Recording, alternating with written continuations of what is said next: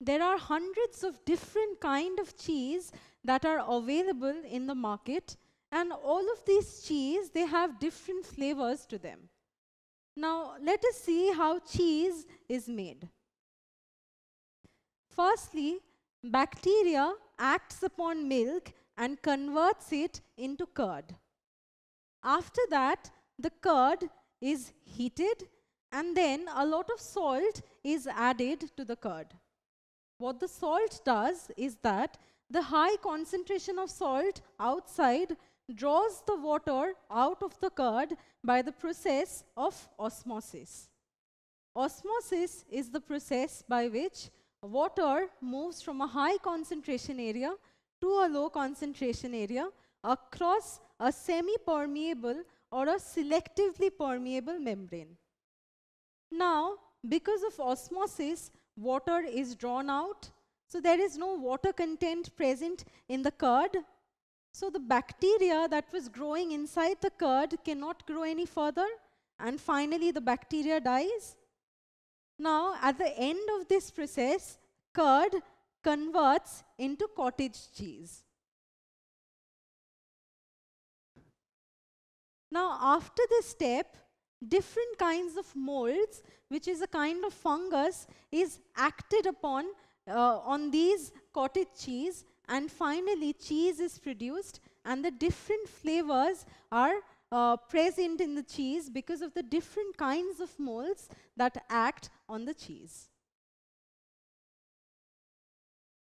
Now, let us see how fungus like yeasts help in the baking industry to manufacture bread. In the baking mixture that contains flour, salt is added, a fat like oil and water is mixed together to form a dough. Now the dough is compact and is devoid of any pores. But if you see a bread, you will find that there are a lot of these pores present. Now, how do these pores appear? How do these pores form? Let us find out.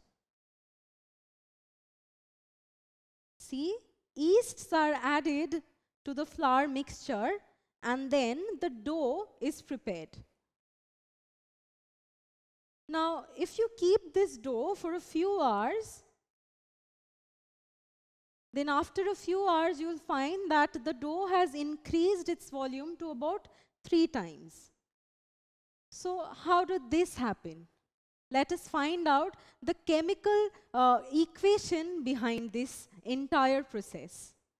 Well, glucose forms starch.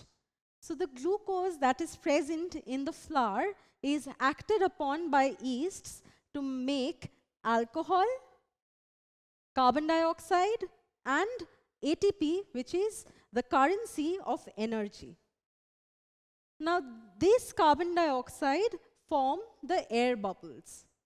When the bread is baked, these bubbles expand and gives a light and a spongy texture to the bread.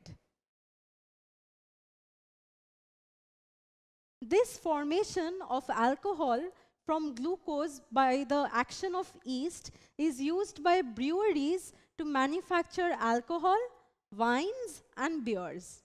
Let us see how that happens. Well, grapes are acted upon by yeasts and they are kept in airtight barrels so that the yeasts can grow anaerobically, that is, without the presence of air. So glucose gets converted into alcohol when fungus grows anaerobically. Now the source of glucose are the grapes. So glucose from the grapes, on being acted upon by yeasts, they form alcohol, carbon dioxide, and energy in the form of ATP.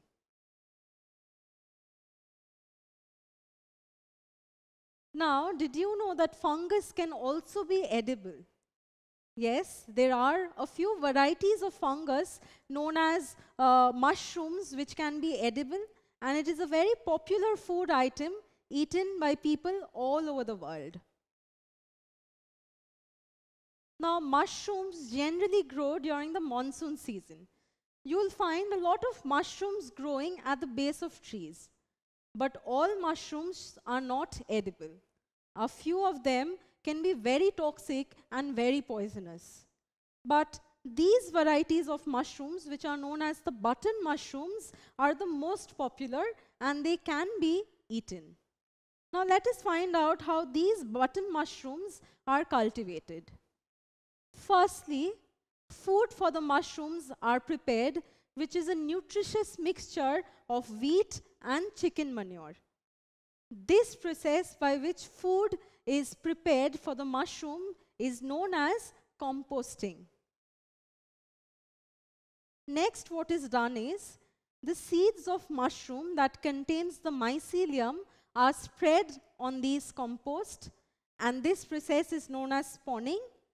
And finally, these seeds are covered so that a constant environment can be maintained.